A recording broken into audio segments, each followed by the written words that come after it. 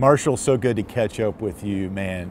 As we kind of just sit here and we are in awe about what's going on here at Liberty, not just athletically, but spiritually, man. It's a great place to be. So, I mean, I can't take the smile off your face as we talk here. I mean, you've been here so long, and that's a good thing, to experience the gamut. Are you still in awe when you come to work here, and even for you in your lunch break when you run through campus? I mean, put into words kind of what it's like to experience all this. I sit back and I laugh on a daily basis. That one, someone pays me money to coach football. And then two, God has blessed me to be here 15 years.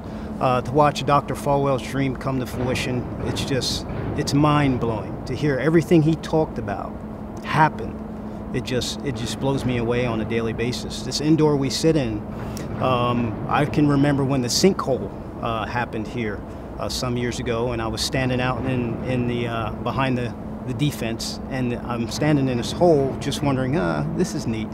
And then, you know, several hours later, you have this huge sinkhole. But to see it go full circle, Dr. Falwell's dream, Dr. Falwell's passion, Dr. Falwell's vision that he was given to by God happen and come to fruition, it's just mind-blowing.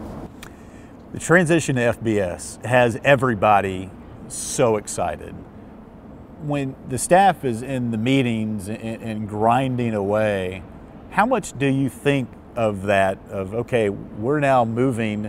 I think you've always had the expectations, and you definitely operate at that FBS level of how professional we do things here. But do y'all still have conversations of, wow, this is actually happening, and kind of what goes on with that? I don't know if it's, you know, a lot of the other guys have been at the FBS level most of their careers. For me personally, I just sit back in those meetings and I just kind of laugh to myself to see where we started and then where we're at now, to see the type of individual that we're recruiting now, our ability to walk into a high school and really recruit any player that we feel fits Liberty University, and then to be able to recruit the best so-called Christian athletes around the country is really mind-blowing. It's really fun. I sit back and I just chuckle on the inside. I asked one of the coaches earlier about going out and recruiting and talking to these players and having to still say, just come to campus, if they may not know about it. How often does that happen? And once you do get them here, like, man, coach, you were not kidding around. This place is phenomenal. How often does that happen? It happens about 90% of the time. Literally, there's so many people around this country that have no clue about this hidden gem. And what you really push for is just come. And what I tell them is that you're going to see all the stuff, but get to know the people. Get to know the people that are going to invest in your life. Get to know this atmosphere that's going to transition you from a boy to a man. But for the most part, you just got to get them here. Just get them here and walk around this campus. And then, this atmosphere will take care of the rest. When you do get them here and you walk around the campus, even if it's not an athletics facility, is there one part of the tour or the experience for you that, man, I can't wait to take them through this part of their visit here? Well, really, I think the campus and the stuff sells itself.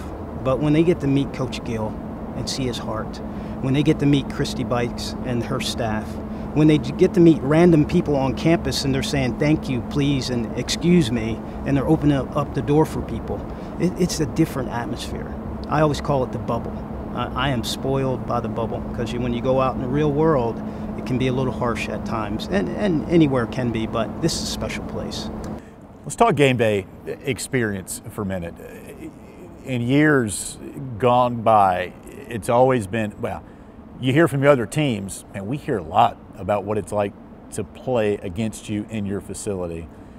Again, you're coaching on game day, but it's sometimes maybe pregame, or you still have to kind of experience yourself, just say like, wow, this is so cool. I can't wait to experience this on a game day. Do you still have those moments? I do. I really understand how much of a privilege it is to be a part of something like this on game day. My first memory of when this atmosphere became unbelievable was when we played JMU one year and there was a rainstorm, and our entire student section was filled before the game, during the rainstorm to welcome JMU, walk past them, in the former locker room over there, and it just hasn't changed. It's just grown and become more amazing and energy charged. I can't wait to see that ODU game when we're out there, to see the second deck and see those kids show up. How about when you drive up to campus and you're coming to your office and you see the enhancements at Williams Stadium, and you better take a snapshot of it each day because it changes every second, it seems like. What's the biggest transformation aha moment for you? Yeah, there's so many. I can remember in 2010 when they finished that side, and driving up now, seeing it from the road at 460, it's just mind blowing. But once again, I always go back to what Dr. Falwell talked about. He talked about this all the time. So to me, I just see it going full circle.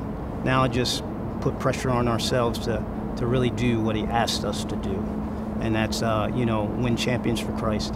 And through that process, we'll win football games. We talked to Coach Gill earlier today, and he more than once talked about the Baylor win back in 2017 last fall and what that meant for this program and the residual effects from that and the FBS move. And he said, hey, that was a great win, but we strive for more. How does he push this staff and this team to not rest on just one game, but there's a bigger picture involved in it? Yeah, Coach Gill has an amazing, what I call, process. And he's always pushing forward with our mission and our vision of this entire program, which also marries with the mission and vision of the university in a lot of ways. But he is non-wavering from what you should be doing on a daily basis. Whether it's your process, whether it's how you address young people, it's how you love on them, how you correct them. And that's our job. Football is going to take care of itself because of the process. But these young people, I'm not going to walk up the God's altar and he's going to ask me how many games I win. He's going to ask me, what did I do with the gifts and talents that I've given you to win people to Christ and to walk them through the process for my glory. His glory, not mine. So that's really what Coach Gill has instilled in us, is to continue to push forward and sell the process and sell the vision and sell the mission, and it's always mission driven on a daily basis. Final thought here, Marshall. When you make your trips around town or even around the country and you engage with fans about, man, I can't wait for the Old Dominion game, for this move FBS, what are some of those conversations like, and what excitement do you hear and feel from them? Yeah, it is continual. And, ideally I would like people not to know that I coach at Liberty when I'm walking around town, but they know. Yeah. Especially at the YMCA when you're hanging out in the steam room. But there is a sense of excitement, and the way you address it is I always just continue to say, hey, we're trusting the process, and at the proper time we will be ready for these momentous tasks that we have to perform. The Baylor game is what it is. We were prepared. We knew we had a chance. But every week is a Baylor game from this time forward. And I'm just looking forward to the challenge.